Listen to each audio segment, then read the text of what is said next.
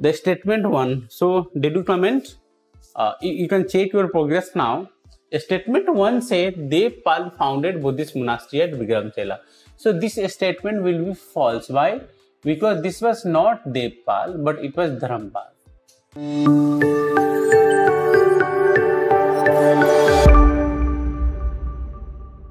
So let us discuss briefly about the Vikramshila University. This is the ruin of Vikramshila University. It is situated at Bhagalpur district of contemporary Bihar, and this university was famous as a center of learning during the Pal dynasty. During the Pal dynasty of Bengal, this center became very famous. This university was established by the king Dharampal, Dharampal had established this university. This was a center of the study of the Mahayana school of Buddhism and attracted students and scholars from all over the world and beyond. So this is about Takshashila University. This university was situated in 3rd century AD. In the 3rd century AD, and this is located at Varanasi, Uttar Pradesh. It was founded in the 3rd century BC. It was founded in the 3rd century BCE during the time of Mauryas, and it was associated with the study of Buddhism also. This was a major center for the dissemination of Buddhist teachings and attracted towards the world. So there were 4 universities. The first university, which was founded in the 5th century BC, was Takshashila. The second university was Sarnath University, founded in the 3rd century BC. The third university is Nalanda University, founded in 4th century AD. And the 4th university, we call the Vikramshila University, founded in the 7th and 8th century AD. So these are the 4 major universities we discussed in ancient India. Now let us solve that questions we saw in the past. So what are we going to argue these questions we saw?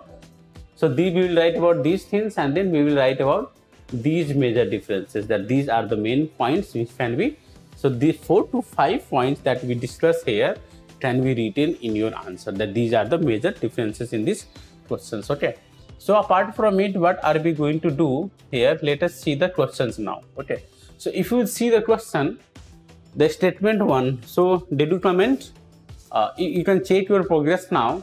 Statement 1 said Devpal founded Buddhist monastery at Vikramshila. So this statement will be false. Why? Because this was not Devpal, but it was Dharampal. It was Dharampal who founded Vikramshila University. Okay, and the university which became famous in the post-Gupta age was Nalanda. So Nalanda was founded by Gupta, and it became very famous in the post-Gupta period. So the option will be only B will be the answer of this question. Only B will be the answer of this question. If you see this question, let us see that whether you are wrong or right in this answering question. Statement 1 is saying Nalanda University was founded by Askandragupta. So this will be a false statement. This will be a false statement because this was founded by Kumar Gupta. This was founded by Kumar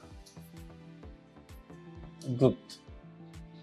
If you remember this study, I will just show you. So this university was founded by Kumar Gupta. Okay, so this statement will be false for us.